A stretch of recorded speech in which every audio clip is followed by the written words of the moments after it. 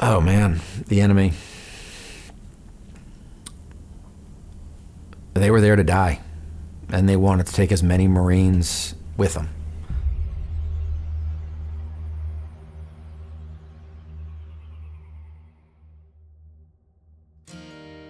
I served in the Marine Corps from roughly 2001 to 2007, 2008. I was commissioned August 11th, 2001. I was an infantry officer. I was in 3rd Battalion, 1st Marines, finished up my time at MARSOC, and loved my time in the Marine Corps. I always knew I wanted to serve. Many of my grandparents had served. One of my grandparents had landed in Normandy a little bit after D-Day and then fought his way across Europe in the Battle of the Bulge. My other grandfather volunteered to serve in the U.S. Army in World War II at the age of 41. So I grew up with their stories. I also grew up around a lot of Holocaust survivors, and I always knew I wanted to serve. And then when I ended up at Cornell, I played a sport called lightweight football, which is football for those of us that are smaller in stature. The football coach there was a guy named Terry Cullen, and Terry had served in the Marine Corps in Vietnam, Silver Star recipient, badly wounded, and he really encouraged me to join the Marine Corps as opposed to the other branches. So my first deployment, I was with 1-1, and I went to Iraq in the fall of 2003. With 1-1, I was on a MEU, the 13th Marine Expeditionary Unit, and then coming home from that deployment, my platoon sergeant and I, a guy named Nick Fox, still one of my closest friends, retired as a Sergeant Major, he and I were sort of felt like we'd missed, you know, the war at that point. Our battalion commander, a guy named Colonel Boudreau, and I asked him if I could transfer over to 3-1, which was the next deploying unit.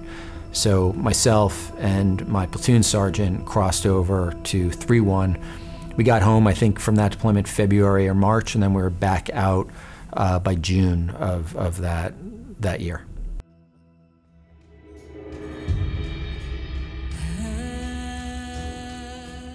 Throughout the summer and the fall, we were doing feints into the city.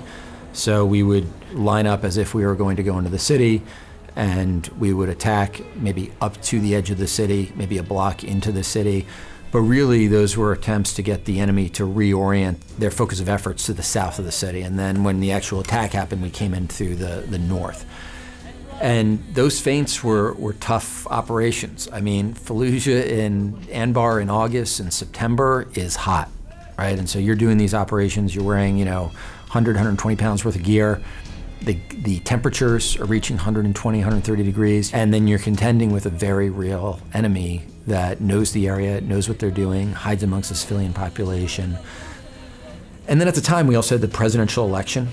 I don't think people knew exactly how that was going to turn out, whether it was going to be Kerry or whether it was going to be Bush. But I think there was some certainty that once the election was over, I think there was even some talk about the moon cycle. We knew that we'd be getting the order to go into the city. You know, we were going to be attacking an enemy that had a lot of time to prepare for this fight.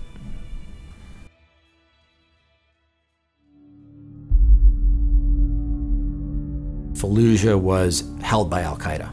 It was enemy-held territory. And they were using Fallujah as a base of operations to terrorize Anbar and the rest of Iraq. So they were building truck bombs and car bombs. They were kidnapping folks and bringing them into the city and torturing them. I had a very, very good friend who was one of my Iraqi officers, a guy named Major Abdul-Hadi, an amazing guy. And one day he was kidnapped and brought into Fallujah. They severely tortured him and beat him. And Abdul-Hadi came back the day after he was released by Al-Qaeda, and his feet were broken. He couldn't put his boots on. They were so beaten. He had scars, you know, from where they had whipped him and beat him. And then about I think it was a year later, I was working at the Pentagon at the time on the QDR. I got a note from an officer overseas that Abdul-Hadi had been kidnapped again and beheaded by the insurgents.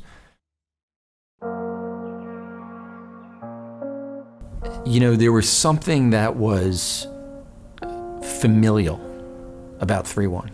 It felt like home. It felt like a community, and I think that started with the leadership at the top with Colonel Buell. He was somebody who cared deeply for the Marines, deeply. When we were out at our own forward operating base before going into the city, There'd be moments I'd get up, in the middle of the night to go check the lines, check the posts around the base, and so often there'd be this short Marine that's up there, just smoking and joking, having a conversation with another Marine up there, and it was the colonel. He'd driven 20 kilometers from his base to just check the lines at all the different platoons they're stationed around the AO, and he set the standard that our job is to take care of our Marines and let them take care of the mission. And to this day, I mean, as we're talking, like, I'm just remembering some of these amazing Marines who I had the opportunity to serve with. They fought hard, they were innovative, they were funny, they wanted to be there. And it's amazing to think about how young everybody was. That's the other thing. I mean, we were kids, and yet they were sort of shouldering so much. And to be one of them, is one of the proudest moments of my life.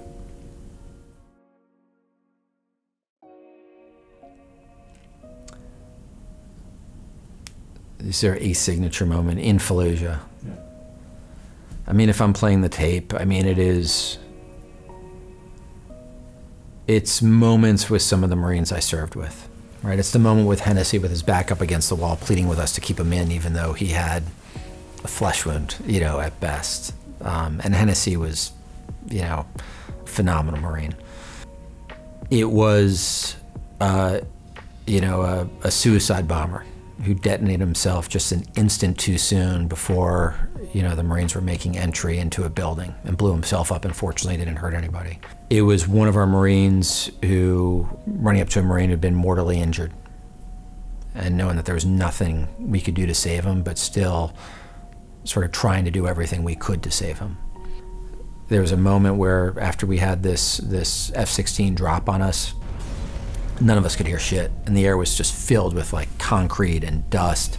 And Martinez hands me a cigarette, and he's like, "Do you think we're still alive? You think we're just ghosts now, gonna be walking around the city of Fallujah?" Knowing it had been just that close. I mean, that 500-pound bomb fell 45 meters from our position. Right? The only reason we're still alive is because of the mitigating effects of urban terrain. It's getting to the edge of the city. I remember being on a rooftop with Corey Calvin. Corey Calvin has an amazing story. He was on a rooftop calling in fire. He leans forward to adjust the radio. At the same moment, a sniper round is fired, and it goes between the plate on his plate carrier and his back, and he has a tattoo that says Marine. And the round underlines his Marine Corps tattoo. And so he then, gets treated. He comes back, and, being up on the rooftop with him as we got to the edge of the city, and knowing that this fight was over. We just cleared the city. Oh, the human cost was immense. We were fighting an enemy that had turned houses into Japanese pillboxes, right, with machine guns. There was the loss of life. There was the hidden wounds that resulted. Our battalion, we lost 33 Marines in Fallujah. About half our battalion, 576 Marines were wounded. I think we've now lost 57 to suicide. So the cost has a long tail. How was my transition? It wasn't easy. It wasn't. I went through a period where I was pretty angry. I stayed in for a couple more years. That helped, right? Because I was still in the Marine Corps. And so I think part of it was getting out of the Marine Corps, and then you're sort of out on your own, and PTSD takes a minute to catch up with you. And a lot of folks don't understand that PTSD is really just the inability to turn off the fight or flight response, right? So that's not a bad thing when you're in combat, right? Having restlessness, hypervigilance, quickness to respond, hyperfocus, like those are all good things when you're in combat, right? And when you think about anxiety is just your body preparing to react, right? Your heart's racing, you're sweating, your muscles are getting limber. When you come home, though, not being able to turn that stuff off, that's not helpful. And, I was fortunate that I was able to, get some support that I needed and some help that I needed, but it wasn't easy at first. And, but you do the work and things do get better. Whether it's your career, whether it's your family. I've got the most amazing wife, 4 incredible kids. I'm able to show up for them as a father. I'm able to be present. I think the big ripple effect for me is that it completely changed the trajectory of my life. I thought I was going to serve in the military and get out and do something completely different. That was sort of my big dream, is like go work in the private sector, go start a business, but then retire and teach at some point in my life. I think what happened is that for me, it all started with the leadership and the folks that I served with, and knowing that the responsibility to care for those that we fought alongside doesn't end when you come home. We started to lose a lot of Marines to suicide, and had a conversation with Colonel Buell, our battalion commander, in New York City a few years later. I think it was like 2010, 2011. We'd lost maybe a dozen and a half Marines at that point. We just had a terrible suicide in the battalion where one of our sergeants came home, kissed his wife and kids at the dinner table, went upstairs, they heard a gunshot. And that led to doing a ton of work in the veteran space. That led to starting the Headstrong project, of finding a way, like, could we address the hidden wounds of war? Could we find ways of treating PTSD? I'm very proud of the work Headstrong does right now. It's one of the largest providers of mental health for veterans. It's cost-free, bureaucracy-free, it's highly effective. And so in that sense, that work, that's lifelong work, that never ends.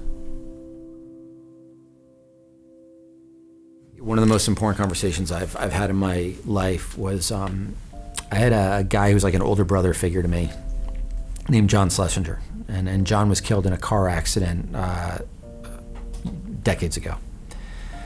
And it was at his funeral. So the rabbi pulled the young people aside and said that you all now have a responsibility to live your life for John. That there's so much life that John was not going to be able to live, wasn't going to be able to start a family. Things he wasn't going to be able to do in his career, things he wasn't going to be able to experience, an impact that he no doubt would have had that he wasn't able to have. And when we would lose somebody, I would repeat those rabbis' words in Iraq. Whenever we'd lose a Marine, I'd pull the Marines in and I'd repeat that. For me, it's also a way of feeling like, I was one of the lucky ones to come home. I lost my best friend over there, Ronnie Winchester. That in a war that it's hard to make sense of what we actually accomplished over there, that I think the real legacy is those of us who were lucky enough to come home, often because of the sacrifices of those who didn't, that we have our responsibility to live our lives a certain way to give meaning to their sacrifice. And that what we do now is really what's going to give meaning to their lives.